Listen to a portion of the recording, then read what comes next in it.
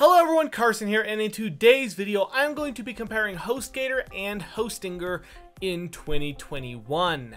Now, before we get into this comparison, I've got a link to both of these companies in the description at a special discount, so you can check them out if you would like. And now let's get right into the video. Oh, also just one reminder to leave a like, subscribe, and hit that notification bell so every time I upload, you are notified. And let's get started on the comparison. Now, HostGator and HostGator are two of my all-time favorite hosting companies. In fact, they both make it into the top 3. In fact, they both make it into my top 3 hosting companies of 2021. I honestly think they're fantastic companies and they provide fantastic service, but in this video I did want to run down a comparison between them to compare the strengths and weaknesses of both companies.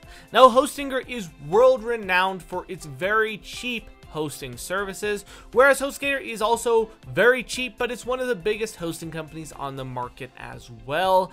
It competes with the likes of GoDaddy and stuff like that. It is huge.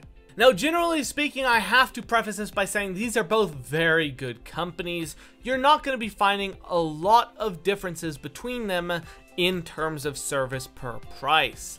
However, getting into some of the differences, HostGator is slightly cheaper than HostGator, coming in at around $1 per month, whereas HostGator comes in at around $275.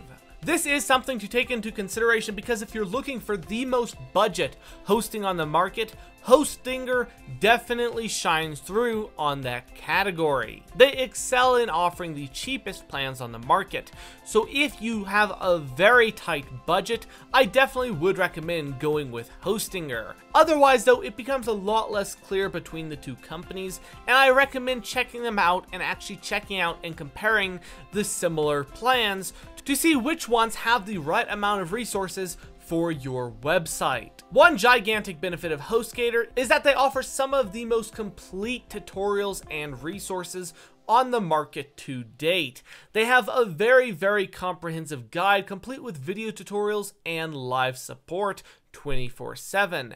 Now, HostGator does have all of this as well, but their support isn't as comprehensive as HostGator. HostGator probably has the best support on the market out of all the hosting companies I can think of off the top of my head.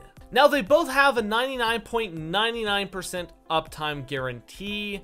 They both offer a free domain name for 1 year when you start out with your hosting plan, and they both offer over 30 days of money back guarantee. So if you purchase a plan and you decide not to go with them, you can do that.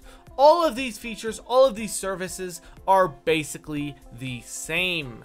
The main differences come down to the specific plans and the specific amount of resources you'll be getting per plan. In the end, they are both spectacular web hosts, but usually I will recommend HostGator to my customers who are starting out because they do provide such a cheap price. However, if you are looking for more like interactive tutorials, step-by-step videos, all of that stuff, HostGator could definitely be the one for you. Or if you're not really concerned about the price starting out, then you can just pick between them depending on the plans.